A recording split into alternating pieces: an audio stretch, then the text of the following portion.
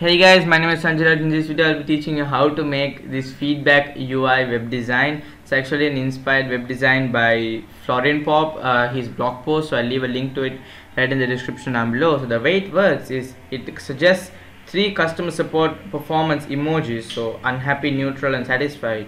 So when we click on it, it's got a drop shadow kind of thing. So once we click send review, it's gonna say thank you, our name, if we are logged in or stuff. So after that it will give us a paragraph and then you can click done. So it's a basic project and let's get started. I'm using Visual Studio Code here. You guys can use Atom or Sublime Text or anything. So the first thing you want to do, I have the code right here, so it's kind of a long code, so I have it set up.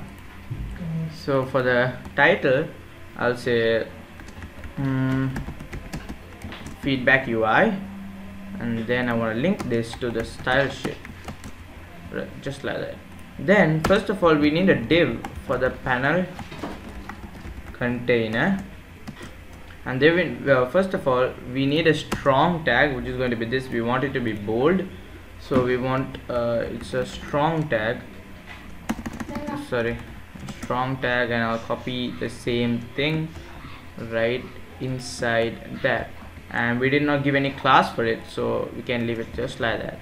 Right after that we also want a div called ratings container, which is going to contain these ratings, all these 3. So we need a div called rating for the individual ratings. So what we are going to be having there is an image and a text. So img, and the source is the link to the image. So I have the links right ready. So I'll also leave a link to the project files in the description down below if you want to check it out.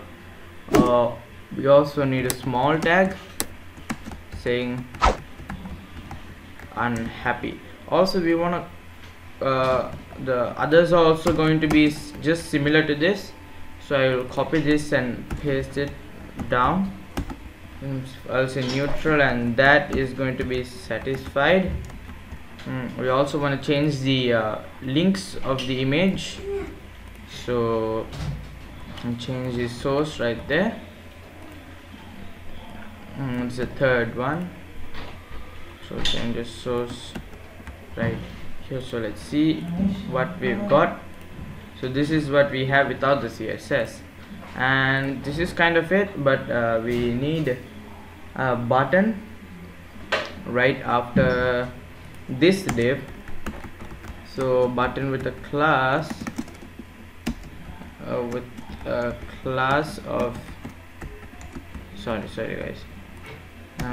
class of btn and with the id of send, and inside that button we want to put send review as it's there. And let's see how it is. Yeah, so let's get on with the CSS. There's quite a lot CSS to be done. So first of all, I'll put the box sizing to be border box, because it makes more easier to align stuff. So getting started with the body, we want the background color to be quite a little bit kind of an off-white. So the hashtag is going to be FE F9 F2, so it's kind of like that. We also want I'll just use a color called Consilk, which I used in my previous tutorial as well. The font family I'm going to be using is called Montserrat, so Montserrat, and will display the whole thing flex, justify content center, align item center, and we'll give a height. It's going to be a max height of 100 ph. Still there will be like no much difference because it's to the body and we are not targeting anything like in the panel container or anything. So we want to give a background, a white background. We want the box shadow as well, so 0 pixels on the top and bottom, for the left and right as well, but for 10 pixels like for all sides. which is going to be RGBA of 000 and 0.3 0.3 not seconds. Then we need a slight border radius of 4 pixels, and then we need the font size to be 40%. Then the same thing what we did to the body, which is going to be display flex, justify content center, align item center. Just like that, we've got it like displayed flex, but we will actually put it to flex direction column, which will align it section column by column. So also we want to target the padding of the panel container for around 30 pixels, then max width of 400 pixels, 400 pixels, and then we put the text align center. We also want to target the strong, which is going to be the bold one, panel container strong, with a line height of 20 pixels, so it's kind of like not it won't go off that 3 columns. Also we want to target the paragraph tag in the panel container. Now panel tag and the p tag, we also want to give a margin of 25 pixels on the top and bottom and 0 for the left and right. We want to give a line height of 20 pixels.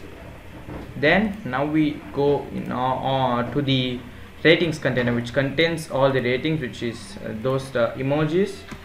So I'll say ratings container display flex. We also want to give a margin for this as well, 20 pixels 0. And for the rating, we want the cursor to be pointed, because these are the ratings, the emojis which we want to click. We put a flex of 1 for each, so it's kind of aligned like that. And we want to give a padding of 20 pixels, a margin of 10 pixels and 5 pixels on the left and right, just like that. We will align the flex direction column as we go. Also for the rating, remember we had a hover effect, a slight hover effect. That's what we want to be doing now.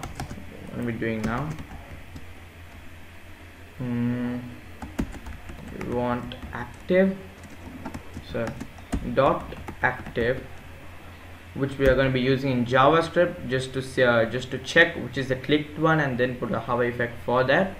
And also we want it to happen when it hovers around. It to be like that. Is it like that? Yeah.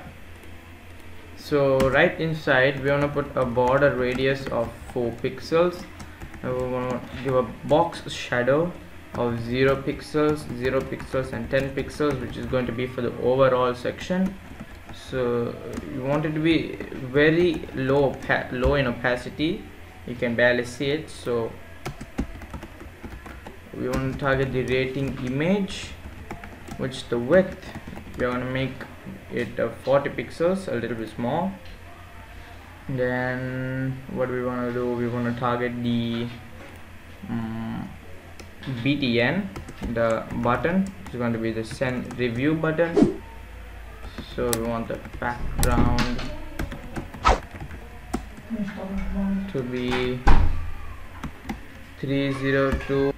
So guys, the problem was that in the HTML I have put rating container, and the CSS I have put ratings container. So yeah, here it works. So if we hover over it, it will give us that drop shadow. Also, one thing I missed is that we have to add a style of a class called active to the third div, which is going to be the third one, because we want the customers to be satisfied. That's the aim of this feedback thing. And also now we can go to the JavaScript, where we are going to be getting the click and then do all the stuff. The JavaScript, which is going to be pretty short. So the first main things that we have to get is the ratings. Ratings element, and we get it by document.query selector, and we get the rating, and then we get the send btn, which is going to be document.query selector, and we have a id of send, or we'll just take the button, which is .btn, and we have the panel, which is going to be the the panel container, which is going to be equal to document.query selector, and we'll say panel container. So what we have to do is for each of the click, we want the clicked event to have a drop shadow, so we want the active class to be put in. So what we are going to be doing is we want to add an event listener for the rating, for the ratings element.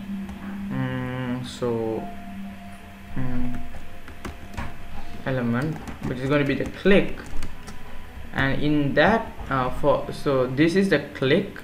So for the click, we want to add a we're going to be a for each. So if you guys are not familiar with the for each function, the way it works is ratings element dot for each of the element.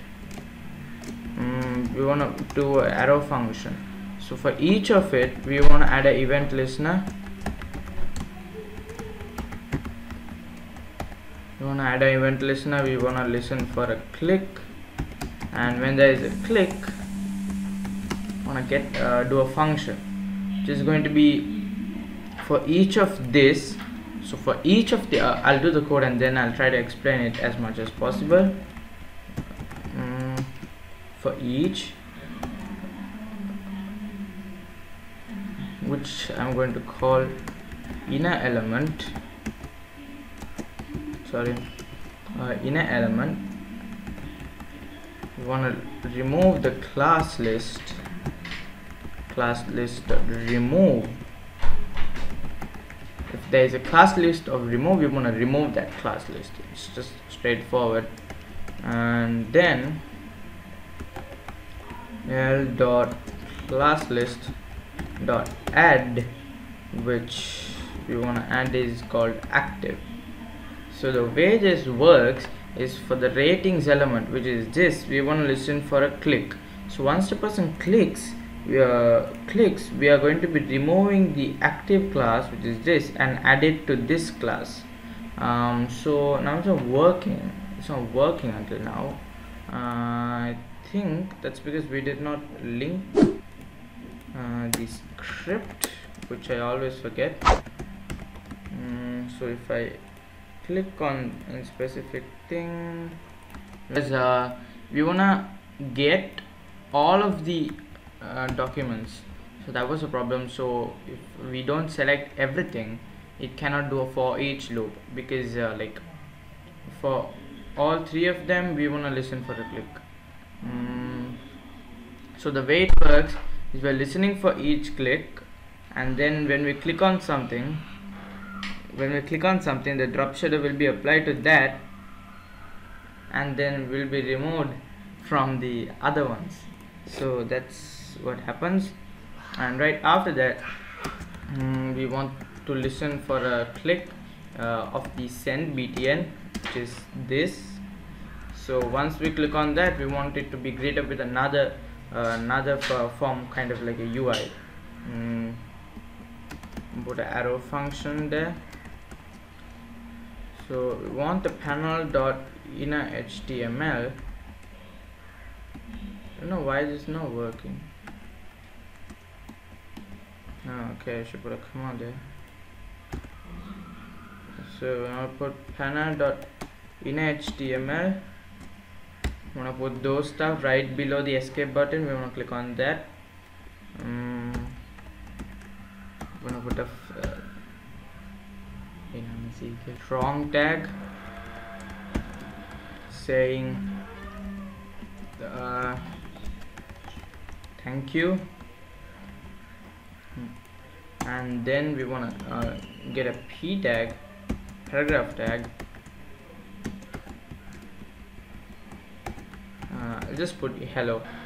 So guys, as you guys can see, if we hover over it, you can see the drop shadow. When we click on send review, it's gonna say thank you and hello. That's about for the video, guys.